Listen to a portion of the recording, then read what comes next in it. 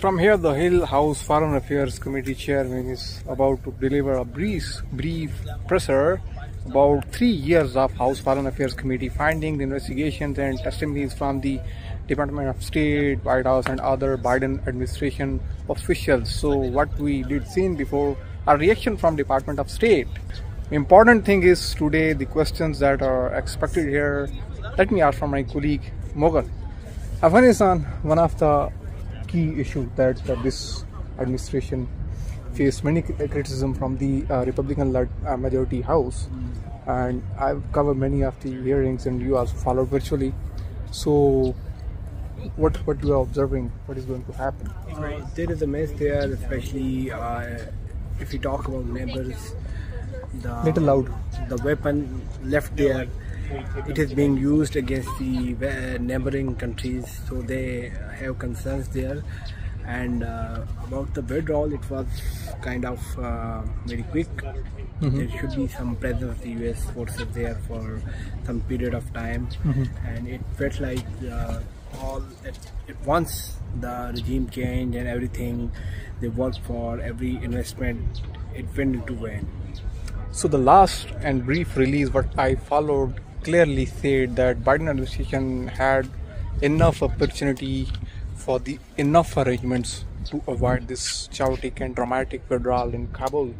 But here, what we are a number of veterans, they are displayed here with play cards, and visible number of the media presence is here. A lot of correspondents are here, and what is interesting from this day is the reaction from the Department of State.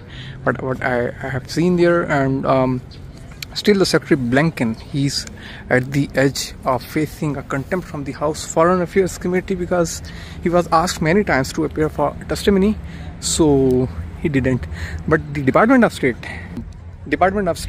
itself declared that they provided almost 20,000 to 23,000 documents to the whole Congress, Foreign Relations Committee in the Senate, and House Foreign Affairs Committee, and the other for the other testimonies.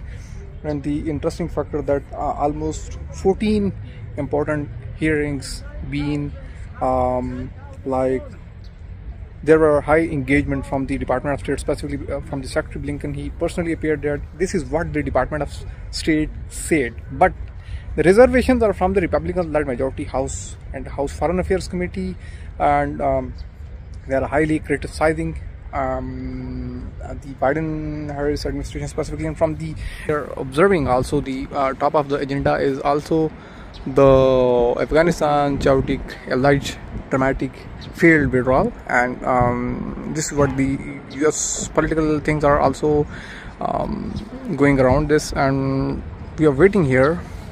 Chairman McCall is about to come from this podium. He will deliver very important presser release. Before this, they release brief details of the 3 years of findings. This is facility US Capitol. It's important.